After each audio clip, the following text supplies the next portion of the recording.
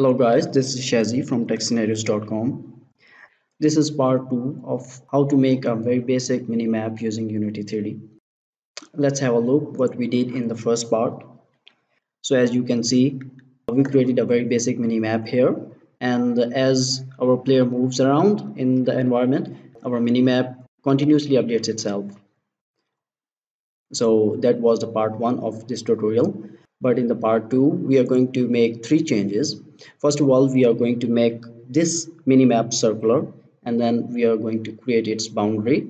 And the third thing is, now you can see when we move our player around, it can go outside the minimap, which is not very pretty. So we are going to tell our minimap camera to follow our player. So let's get into it. First of all, let's make our minimap circular.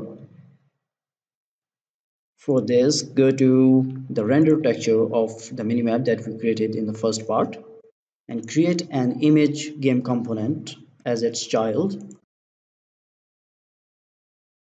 As you can see, this is exactly the size of our minimap render texture. So get it out of the minimap and place it under the minimap render texture, and we have to import a circle. Now we have to add a component called mask. Let's not show the mask graphic. Okay, and now we have to place minimap render texture as a child of minimap cover. So now you can see our minimap is in circular form. Now for the second step of this tutorial, let's make its boundary. Let's import this circular boundary, make it sprite. Now we have to create a game object as minimap covers child, and it will be an image. Let's assign outer circle to this image.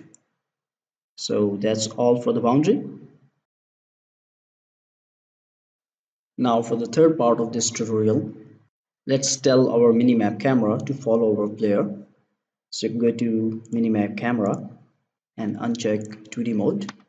Now we have to tell our minimap camera to follow our player, which is this little blue circle. So for this we have to import a script. Let's import it. It's called SmoothFollow. And I will also give the link to this script in the comment section. Okay, so this is a very simple script. We are just updating the position of our minimap camera to the position of the target, which will be our player game object, and we have to set the speed in our inspector panels. So let's head back to Unity3D, and don't worry, I will give the link to this script in the description. You can download it. Now assign this SmoothFollow script to minimap camera and assign the player game object to our target and give it a try. Now you can see we can go as far as we want, and our minimap camera will follow us. So that's all for this part of this tutorial. In the upcoming parts of this tutorial, we are going to see how to add the enemies or your player game object or your allies or anything to this minimap dynamically, so that you don't have to hard code anything into your game. And we are going to do this through C# scripting. And the other thing we are going to do is not to allow the enemies to fade away from the minimap.